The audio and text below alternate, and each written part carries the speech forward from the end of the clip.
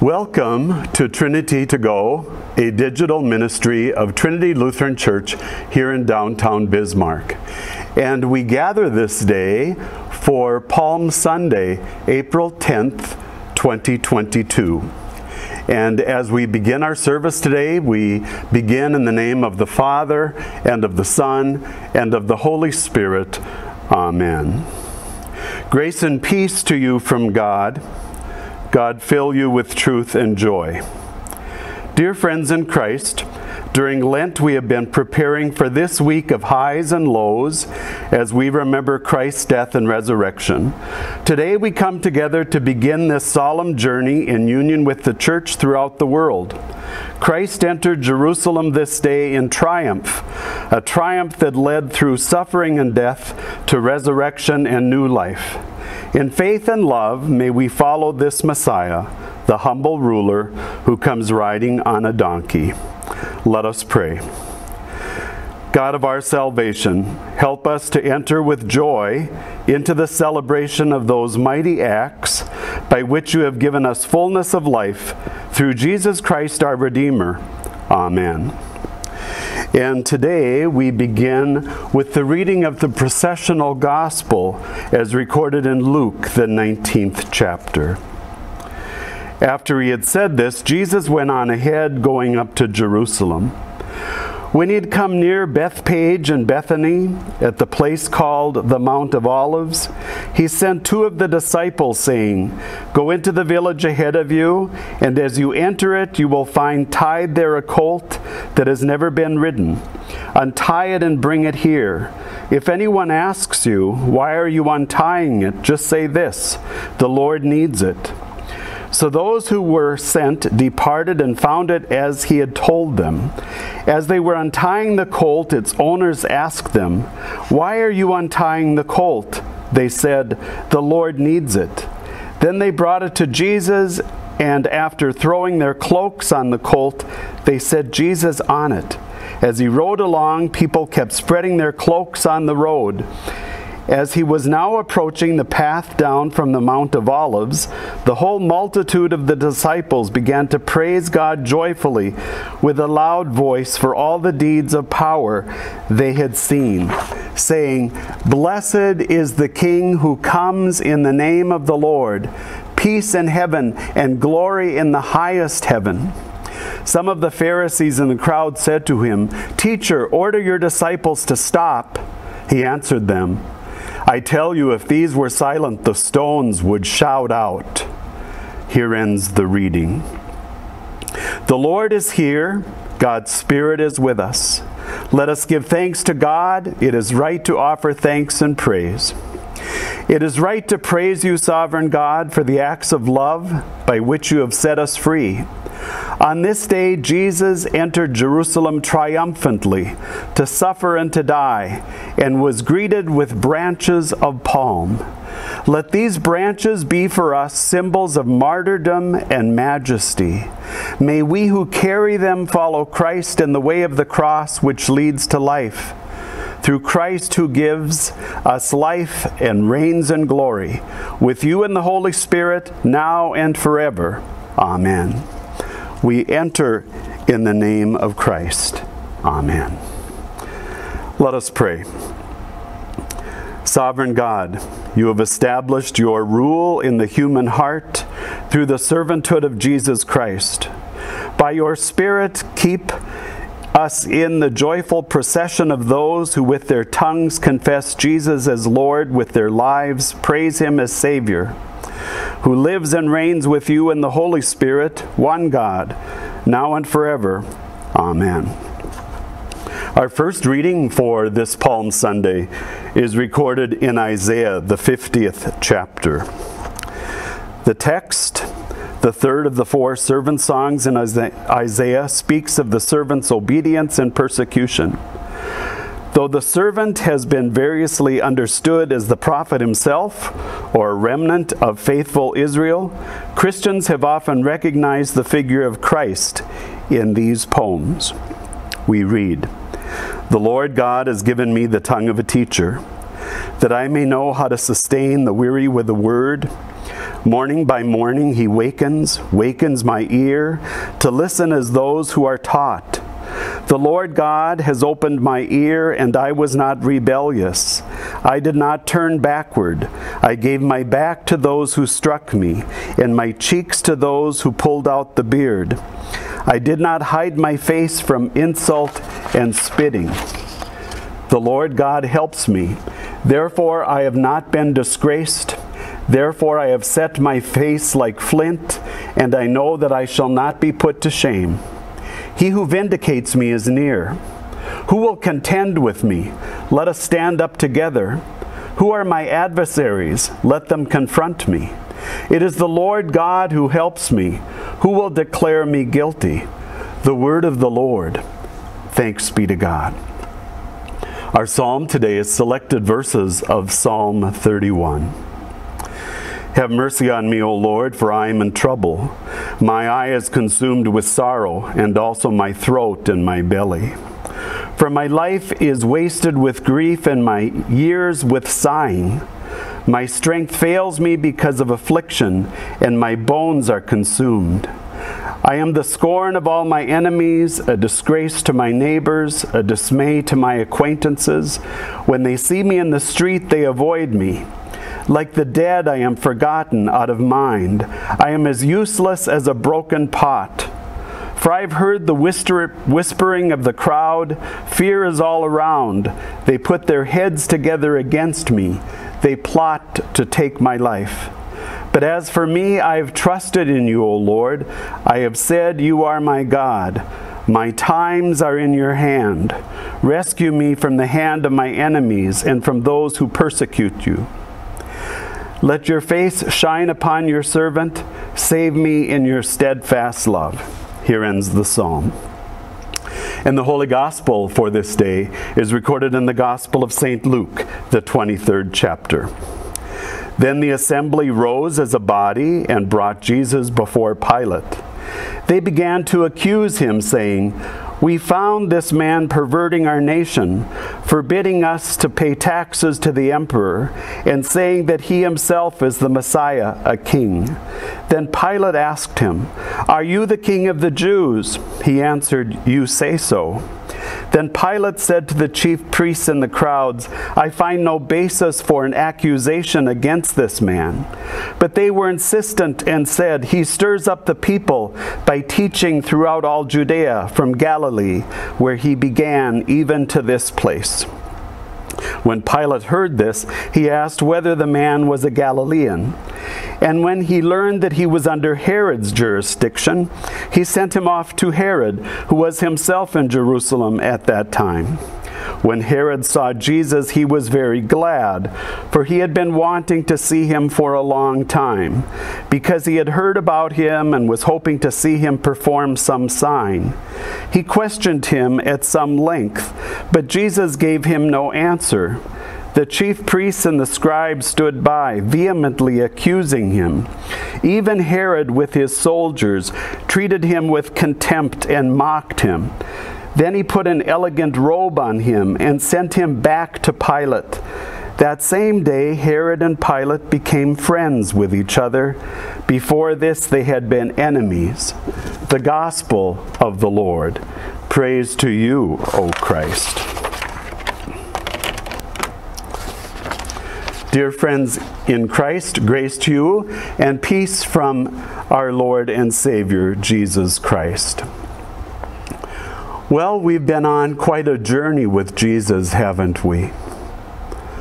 From those opening scenes of Jesus' ministry along the shore of the Sea of Galilee, where he says to those fishermen, "Come, follow me." We have journeyed with Jesus and his disciples along the way, sometimes traveling by boat, sometimes on foot. Jesus has passed through many communities, and as he has done so, his followers have increased in number. And today, on this Palm Sunday, Jesus arrives at his destination. he rides into Jerusalem. And now those crowds, which have continued to get larger and larger, are waiting for him to come and to go into their midst. And they put their cloaks on the road. They wave palms in the air. They are excited. This is kind of the ultimate, isn't it? To get to your destination, and when you get there, to be welcomed so warmly. Hosanna, praise to the Lord. But it seems there's more going on than meets the eye. As I've been thinking about our gospel text today, and this journey that Jesus has been on with his disciples, I'm reminded of a book. Now, I have always been a fan of Dr. Suess. Dr. Suess was actually Theodore Suess Geisel, and he wrote 44 books for children. Interesting, though, he didn't start writing them till later in his life. He was involved with many other career paths along the way. But he's most remembered for these books for children. And today I'd like to spend just a little bit of time with his very last book, written in 1990. And at that time, Dr. Suess was 86 years old. He was suffering from bone marrow cancer, which was spreading. And even though his body was going through all of this tribulation, he wrote what was considered to be his finest book, his last book. Oh, the places you'll go. And I'd like to read a part of that this day, and then reflect upon some parallels with the journey Jesus and us as disciples have been on. Let's look at it from the perspective of Palm Sunday, of finally arriving at your destination, at the top of your game. Congratulations! Today is your day. You're off to great places. You're off and away. You have brains in your head. You have feet in your shoes. You can steer yourself any direction you choose. You're on your own, and you know what you know, and you are the guy who'll decide where to go.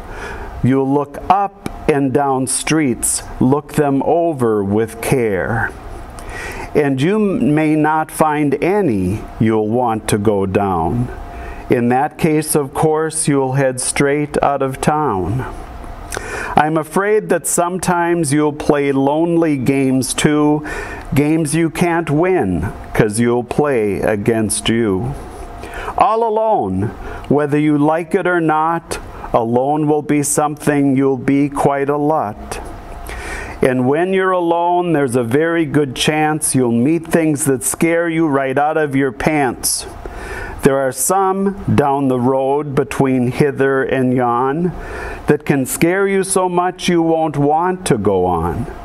You can get so confused that you'll start into race down long wiggled roads at a breaknecking pace and grind on for miles across weirdish wild space, headed, I fear, toward a most useless place, the waiting place.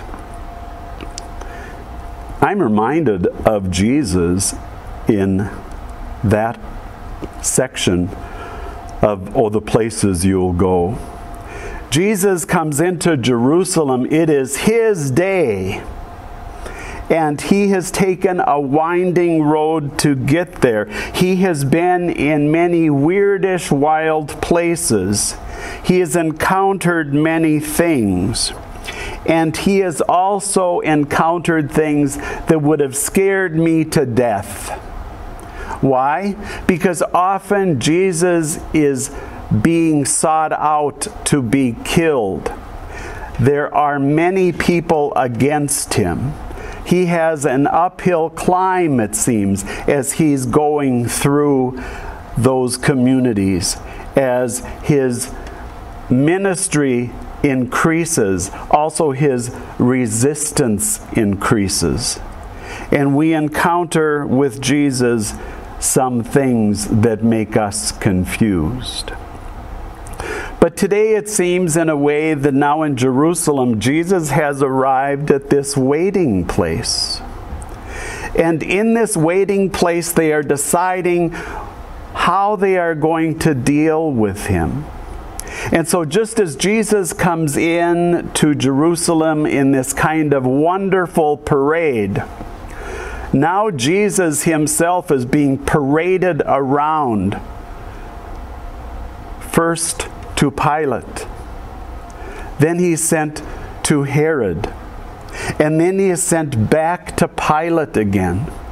Jesus continues to be in this waiting place as they decide what to do. And in our gospel text, we discover what they're going to do. This Holy Week, we will see the results of those actions. But today we're going just a little bit into this Holy Week, this journey. Today we are going to this place of being arrested and accused. And that's where things start now, this downward journey. I'd like to continue a little with the book. But on you will go, though the weather be foul. On you will go, onward up many a frightening creek. Though your arms may get sore and your sneakers may leak. On and on you will hike, and I know you'll hike far, and face up to the problems, whatever they are. Be sure when you step, step with care and great tact. Jesus is now on those final steps toward the cross. And the words of Dr. Suess today are so true. But on you will go, though the weather be foul. Onward you will go, up many a frightening creek. Though your arms may get sore and your sneakers may leak. On you will go. Jesus will not be deterred from his mission. He continues to move forward to that cross, step by step. I'm reminded of the words of the psalmist today. My times are in your hand. And then that great line, but I have put my trust in you, O Lord. That's who we come to today with our thoughts as we go down our own individual paths. My times are in your hand, O Lord. I have put my trust in you. Like Jesus, we are called to move onward and onward. I like how the book ends. Step with care and great tact, and remember that life's a great balancing act. Just never forget to be dexterous and deft, and never mix up your right foot with your left. Life is a great balancing act. In times in life we will have great joy, in times of life we will have great sorrow. But in the midst of that, you and I can boldly say, my times are in your hand, O Lord. I have put my trust in you. Because you and I realize that when we journey to the cross, we don't find death there, we find life there. Please join us for our Holy Week services this week at Trinity. If you're unable to be here in person, we will have our services live streamed Monday, Thursday, 12:15 and 6, Good Friday, 12:15 and 6. And then as we discover again the life we have in Christ our Sunday services on Easter Sunday the 17th, 7 o'clock in the morning, 8:30, and 10:30. Thanks be to God. Amen. Let us pray. Drawn close to the heart of God, we offer these prayers for the church, the world, and all who are in need. We pray for the church called to follow Jesus in the way of the cross. Make us unflinching servants of the gospel. Lord, in your mercy, hear our prayer. For the earth and all its inhabitants created in love, train us to recognize your divine goodness in the world around us. Rouse in us a reverence for creation, that we take greater care of its resources. Lord, in your mercy, hear our prayer. Break barriers that prevent political enemies from working together for the well-being of all. Make a way for peace and collaboration among the nations, especially in the Ukraine, where chaos continues to have its day. Lord, in your mercy, hear our prayer. Bring your compassion to bear for those who suffer. Reveal a path for any who are unemployed or underemployed, for those experiencing homelessness, and for all who struggle with money. Comfort those who grieve and restore those who are sick. Especially today, we continue to be mindful of Barb, Brenda, Cheryl, Don, Donna, Fran, Gary, Jerry, John, Karen, Kim, Mary, Mike, Tom, Cheryl, Connie, Danelle, Cole, Denise, Annette, Sherry, Marty, Dwayne, and Jean. Be with them all this day, O Lord. In your mercy, hear our prayer.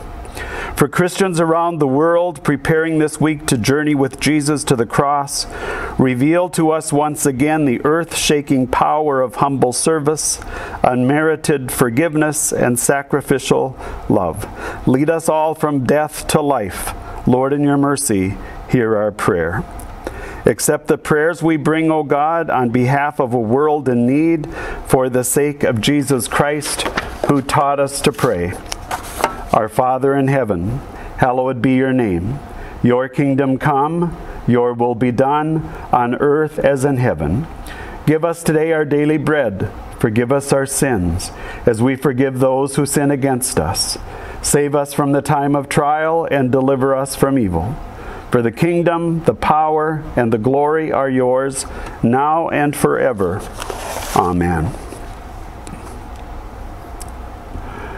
Again, we are so thankful for your ongoing generosity. And this week, this past Wednesday, again, bags were filled for our Loaves and Fishes ministry. That cannot happen without your ongoing generosity. And so as we move now forward into spring, we continue to be thankful for your offerings, which enable our ministries here at Trinity to continue. And now receive the blessing. And now may God, our Father, bless you and keep you. May the Lord's face shine on you and be gracious to you. May the Lord look upon you with favor and give you peace. In the name of the Father, and of the Son, and of the Holy Spirit. Amen. Again, please join us for our Holy Week services this week here at Trinity. And as you journey with me to the cross, we continue to be thankful for the gift of life we have in Christ. Thanks be to God. Take care.